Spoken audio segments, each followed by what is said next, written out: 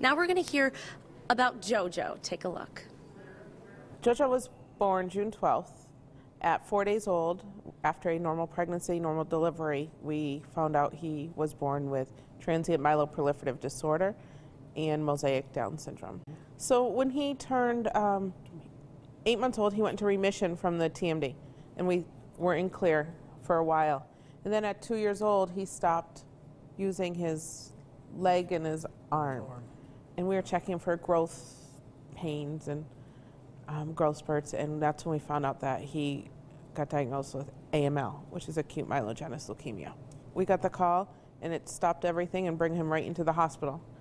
So he then started chemo right away, which was 72 straight hours of chemo in-house. JoJo's dad, Harold, expressed his appreciation for Bay State Children's Hospital. Well, without Bay State, I don't know where we'd be. I mean, they helped us out with a lot of stuff. You know, I don't know where Joe would be if it wasn't for Bay State.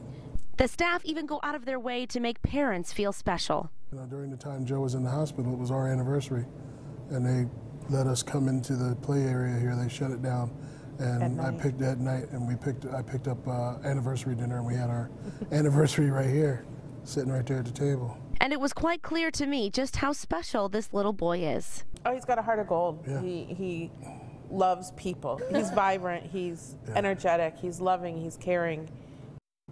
He's a Special Olympics track runner. Yep. He plays golf, loves music. Yeah, he's amazing. He's fun to be around. He's, as he calls himself, a piece of work. Yeah.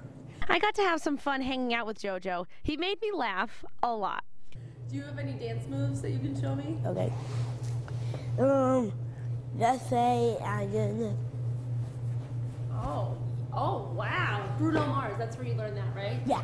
That was great. You're done. Wasn't that easy? Yeah, it was easy. Let me squeeze it, y'all.